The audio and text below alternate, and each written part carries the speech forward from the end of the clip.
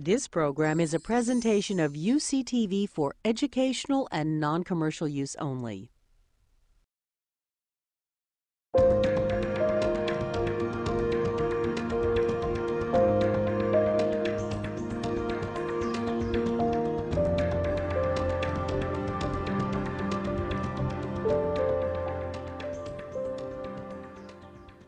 Fully 75% of breast cancer and colon cancer deaths could be prevented if we had somewhere between 40 and 60 nanograms per milliliter of a vitamin D blood serum level in our bodies.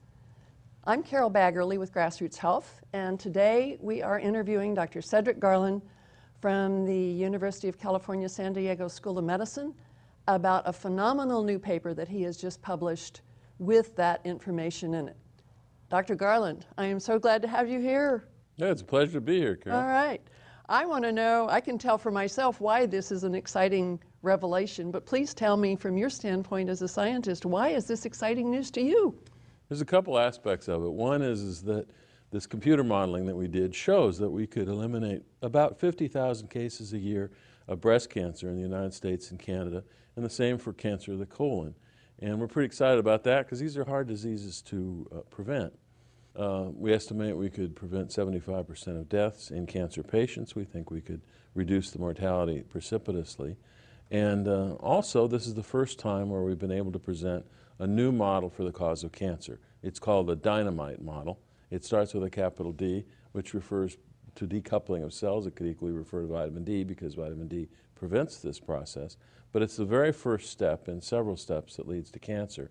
And it's a far earlier step than the later ones where we normally try to screen early.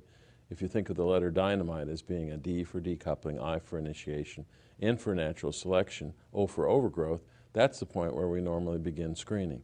But now we have a method of screening beginning with a D, far before the cancer even has an opportunity to undergo any further growth. It's a more rational approach to screening. We'll detect cancers earlier, we'll head them off, and we won't be dealing with more or less untreatable cancers, which is what we must face now most of the time. And the implications for our current way of doing things?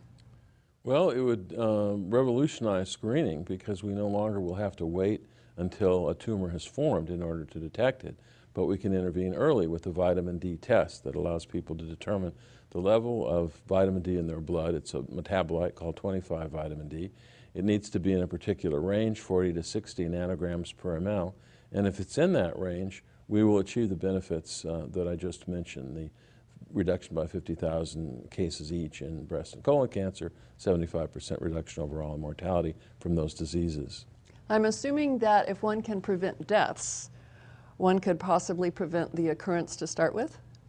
Well, that's what the 50,000 of each disease is. We're actually preventing the occurrence in most people, but in the percentage that develops it, we have a means of keeping them from dying and keeping the cancer from coming back after the definitive treatment has been performed.